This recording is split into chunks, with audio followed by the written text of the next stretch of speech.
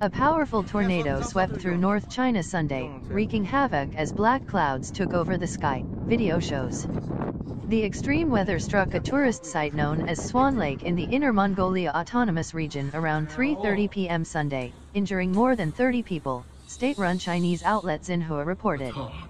Footage showed dark, stormy clouds fill the sky as strong winds destroyed property in the region.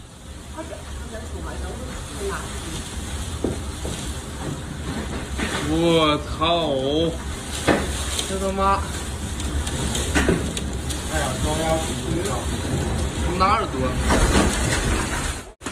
More than 100 yards strong, structural tents were toppled over or damaged, according to the outlet.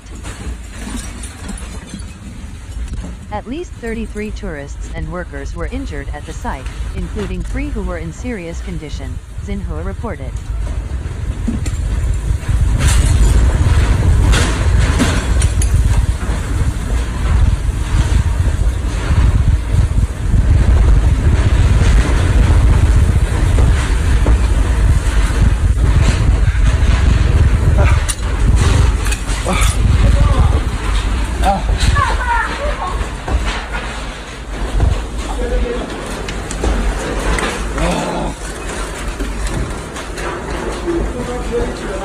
干嘛？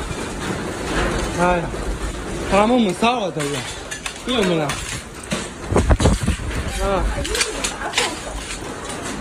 这他妈冷得呀！我操！哎呀，我好耳朵疼！哎呀，喂！来了！啊！我操，早点等你妈！早就来了吧？啊！啊！我操！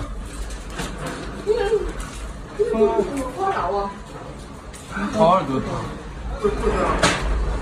耶！也虽然说吧，爸爸，你看这枣核，龙卷风刮起来，把那旅游那人打死了，蒙古包都刮成这样，龙卷风。那这条会行走啊，奇怪的。